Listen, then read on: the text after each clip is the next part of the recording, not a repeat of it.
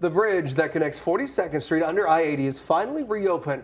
The closure impacted more than just traffic. Businesses felt it too. KETV News Watch 7's Waverly Monroe shows us how excited neighbors are to have the road open again. Oh, celebrate! Woo! A big day indeed.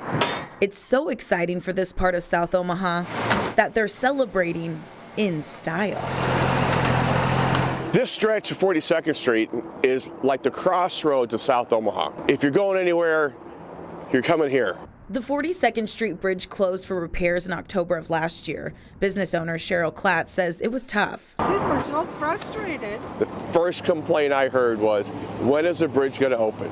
And struggling to stay afloat was Eckley Auto Brokers. Our business was cut by probably 80%. Really? Yeah, it was a big impact. Larry Eckley says he went from selling 20 to 30 cars a month down to 8, sometimes even less. It's important to us because we've been here for so long and we want to stay here. But this last 14 months has truly been a struggle. Other businesses boarded up, and Councilman Ron Hugg hopes this brings them back. Well, the Burger King was closed. I mean, specifically because of the impact to traffic. So they temporarily closed. I would anticipate the Burger King will reopen. So that's, 40, 50 jobs will come back to this area. The traffic staple, I've been crossing this since I was a baby. now freshly upgraded to fit modern needs.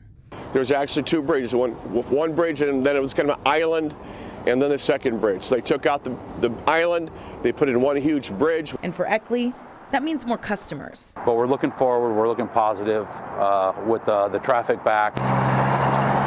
Waverly Monroe, KETV, Newswatch 7.